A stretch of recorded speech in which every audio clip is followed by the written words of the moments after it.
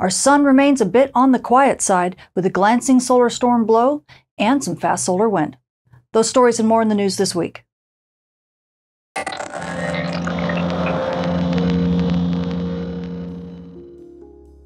If you want to learn how weather from our star causes impacts at the Earth that shape the future of our world, join Professors Dr. Jenny Meehan, Michael Cook, and myself as we guide you through a space weather certificate program like no other. To enroll in the Space Weather and Environment Science program offered at Millersville University, go to millersville.edu/SWEN. It's weather for the 21st century. This forecast also sponsored in part by CW Ops. Our sun keeps things on the quiet side this week. As we take a look at our Earth-facing disk, we do have a lot of active regions and a lot of snake-like filaments all over the disk, which we're watching quite carefully, but none of them have erupted yet. Now, the sun is giving us a lot of solar storms, but none of them have been directed towards Earth. So we're seeing a lot of interesting stuff on the sun's far side. But we do have back on the 7th, near region 3425, bam, right there it fires an M2 class flare and launches a solar storm that looks like it's mainly going to the east of Earth, although we could get a little bit of something along with the fast solar wind that we're going to be seeing from several of these finger-like coronal holes. We have one in the north, one in the south, and then one in the equatorial region. That's going to be giving us some pockets of fast solar wind over the next, possibly week or so, and that could give us a little bit of aurora, maybe down at high latitudes, probably not mid-latitudes. The wind isn't going to last long enough. However, we do have more regions on the sun, the east limb of the sun, that look like they're also solar storm producers, and we definitely have a couple regions on the sun's far side that look like they could be big storm players once they rotate back into Earth view, which could be in about a week from now. Switching to our M-flare and dayside radio blackout threat meter, as we take a look at the X-ray flux over this past week, we've been hovering right about the seafloor, and by proxy that means that the solar flux continues to be high. Amateur radio operators, you should be enjoying some decent radio propagation on Earth's dayside. Now granted, we've had a few M-class flares here and there. They've been low-level flares at about an R1 level radio blackout, but they've been few and far between, and most of the flares have been sitting around C-class. So this means the noise on the band should be a bit quieter than what you've been having over the past few weeks when we had some bigger flares going on. But still, the radio blackout threat is still in the moderate range, so you could still get a single pop here and there, but most likely conditions will continue this way over the next week until we see some bigger flare players that are on the sun's far side. Switching to our solar storm conditions, we've been pretty quiet over this past week or so. In fact, the last time we actually reached storm levels was clear back on the 2nd and the 3rd, and this was due to a couple fast solar storms that hit us. However, the magnetic field really wasn't all that strong in those storms, so sadly we didn't last at storm levels for very long before things quieted down. Nonetheless, it was good enough to give us a bit of aurora clear down to mid-latitudes for a short while.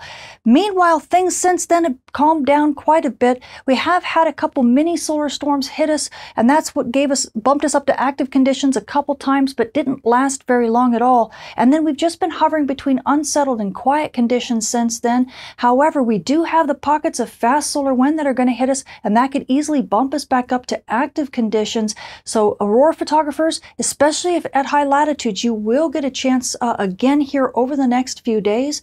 But if you're at mid-latitudes, most likely the story is going to remain pretty much as it is now.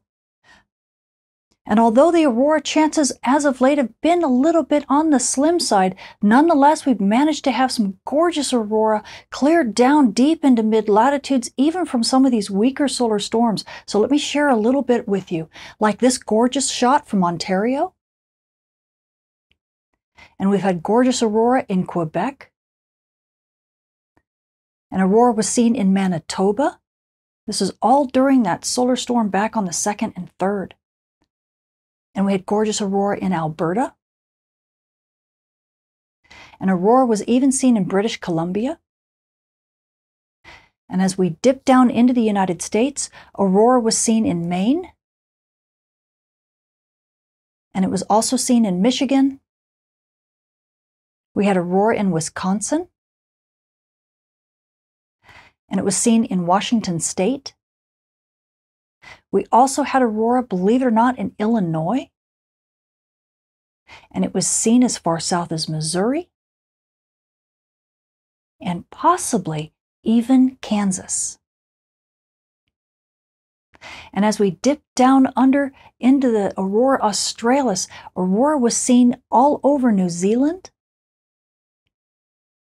and it even made it as far north as Perth, Australia.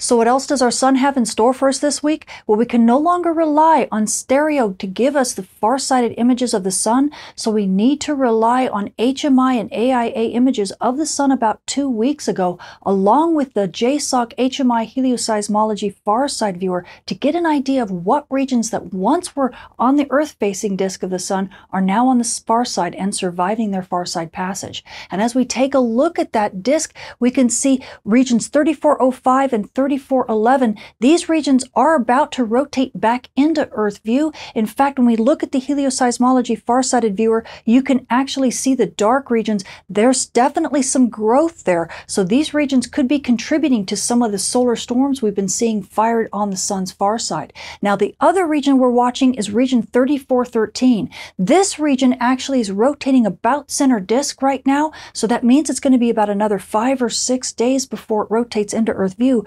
But from the far side helioseismology viewer, you can see that region is definitely growing as well on the sun's far side. So this could also be one of the big contenders that we got to watch for. So in about a couple days, we've got one set that's moving into view, and then we've got about a week to wait for region 3413, but it looks like we could have some more fireworks in store. Switching to our moon, we are now passing through the third quarter phase on our way to a new moon, with the new moon being on the 15th. So you night sky watchers, if you want to catch those dim objects in the sky, now is your perfect chance. Switching to our solar storm conditions and aurora possibilities over the coming week, we are anticipating some fast solar wind from that set of coronal holes that are going to be rotating in through the Earth strike zone here over the next couple days. Plus, we do have a little bit of enhancement from that solar storm that's going to the east of Earth, but could give us like a glancing blow. So that could actually happen ahead of that fast solar wind. So at high latitudes, we could be getting a little bit of a show here.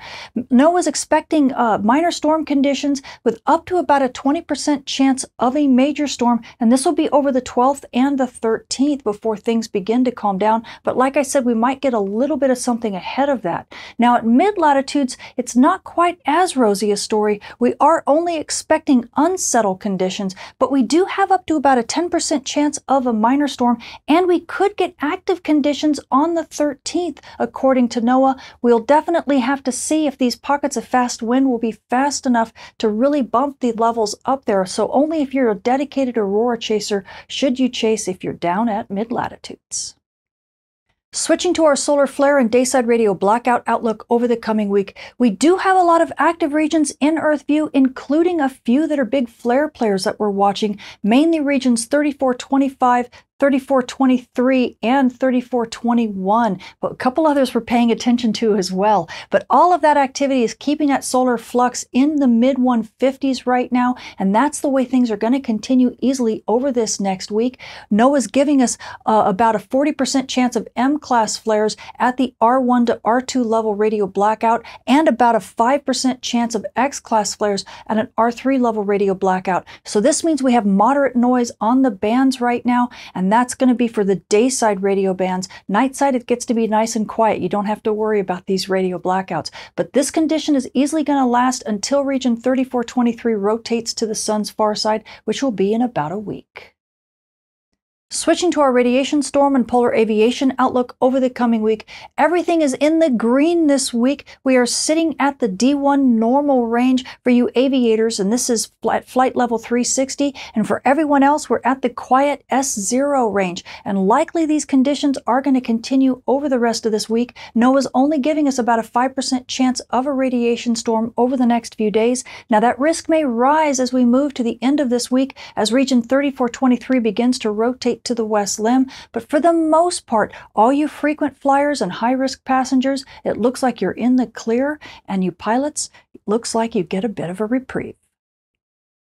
So the space weather this week is remaining a bit on the calm side. We do have some coronal holes that are rotating in through the Earth strike zone and sending us some fast solar wind. So aurora photographers, if you're at high latitudes, you definitely could get a show, especially around the 12th and the 13th.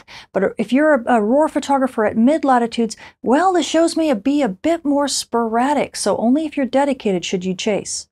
Now, amateur radio operators, well, you guys are going to be enjoying the nice radio propagation because on the day side, because the solar flux remains high, but we're not having to deal with too many big solar flares and radio blackouts. And this condition is easily going to continue over this next week, so enjoy.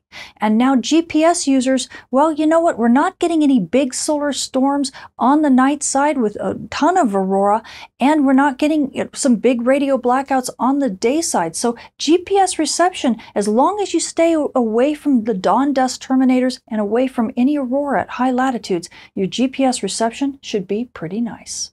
I'm Tamitha Scove, the Space Weather Woman. Thank you for watching.